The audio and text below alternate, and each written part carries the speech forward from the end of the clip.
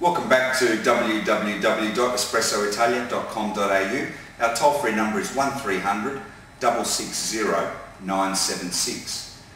We have primed the coffee machine and we are ready to set up the menu. Now most people these days do have a mobile phone, so this menu is user-friendly. If you follow my instructions, you will have no problems with setting up the menu and the different features that you can have with this beautiful Royal Cappuccino, Saeco Royal Cappuccino. So you press the menu button and you will see that you have 4 lights that will light up. You have arrow up, arrow down, enter and escape. So what that means is you will see a little asterisk that is flashing on a feature. There is always 2 features that will show on the menu, but whatever the asterisk is flashing on, that's the menu feature that it will go into if you press enter. So the first one is energy saving. Now if you press enter on energy saving, the machine will go to a sleep mode. There is also a timer that will go to energy saving if you forget to turn the machine off.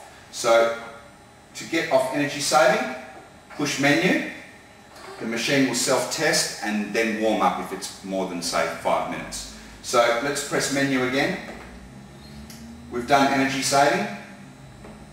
The next one is language. You can change the language depending on, Australia is a multicultural country, so you may want to have your machine displaying your native tongue, and the different languages we have: English, Italiano, French, Deutsch, Mandarin, Dutch, Portuguese, Castellano, and back to English. So we want English in this case. Press enter. Now the rinsing, let's press enter. The rinsing is on. So the rinsing is that first rinse that you saw when the machine heats up. Now I recommend you use that because it clears the water that's been sitting in the pipes overnight or the last time that you used it. So leave that rinsing on. System 2 is on. Now System 2, because this machine is the only machine in the Saeco range at espressoitalia.com.au which has twin boiler and twin pump. So what it means is, in this case here, your steam boiler and your coffee boiler are both on. If you turn the System 2 to off, only the coffee boiler will be on, so you will be able to make espresso coffee and hot water. You won't be able to steam. So we'll leave that on. Press enter. Now you need to press enter to confirm the change, and then it takes you back out to the menu. Down to the water hardness, press enter. Now the water hardness is on 4. There's 4 numbers, and it correlates to the amount of litres that pass through the machine before you need to decalcify the boilers. So if you're using filtered water and you have your filter as well, I would recommend to have the machine on 3. If you're using tap water, which I'd never recommend you use, not only for the taste and the quality of the coffee that it will produce, but it's not good for the boilers of the coffee machine. It will build up with more scale a lot more quickly. So have your water hardness on 3, press enter. Then you have your cup heater. Press enter on the cup heater and the cup heater is on. But be careful if you do have children around if you leave your coffee machine on during the day, because this does get quite hot. But it's ideally to put your cups on top. If you have the machine on during the day or in the office, you can heat the cups up. Espresso coffee is not a boiling temperature like instant coffee, so you may want to heat your cups up prior to making your coffee. Leave the cup heater on. Then we come to the temperature of L coffee, which is the large coffee, which is the bottom left button. Let's press enter. Now the factory settings on this machine is medium. Obviously the machines are manufactured in Italy and they don't like their coffee too hot there, they just like to quickly drink their coffee, so they have it the preset on medium, but you can have high, maximum, minimum or low temperature settings. So let's put it on maximum, press enter, and then we scroll down to the coffee button, which is the bottom middle button.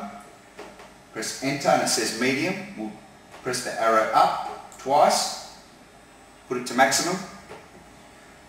Scroll down to short coffee, which is the bottom right button. Press enter. It's on medium as well. Press the arrow up twice, go to maximum, press enter. Then we come to the pre-brew.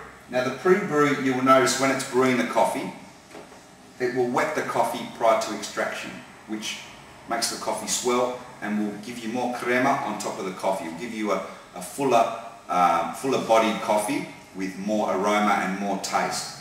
So at the moment it's on. You can have it off or long. I recommend, if you like your coffee really at its peak and at its best with a nice crema and a rich body, put the pre-brew to long, press enter. Now the pre-grinding feature is a feature which should be off, and it is off. So that's good.